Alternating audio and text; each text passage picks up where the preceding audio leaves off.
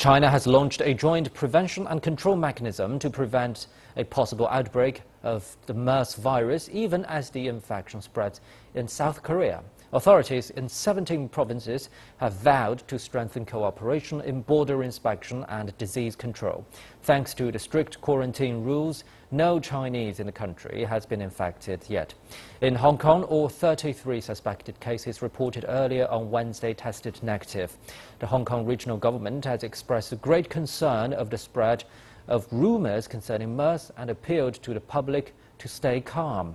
Meanwhile, 75 people in Guangdong province who came into contact with a visiting South Korean man have been released from quarantine. None of them have shown any symptoms of the virus. The South Korean tourist is so far the only case of MERS to have tested positive in China.